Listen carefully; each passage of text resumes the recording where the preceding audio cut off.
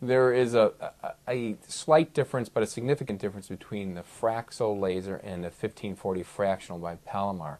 The Fraxel laser is really a brand name device that uses a wavelength. Initially used 1540, but now they've changed it recently to 1500.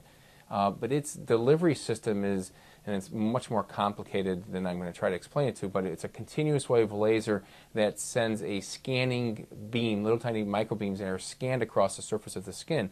And this allows for these little tiny microbeams to be generated in a given area. The fractional by 1540 by Palomar actually is a single pulse of multiple beams given at one time, as versus being scanned, which is the Fraxel does more of the scanning mode. When you deliver it all at one time, you have significantly less pain.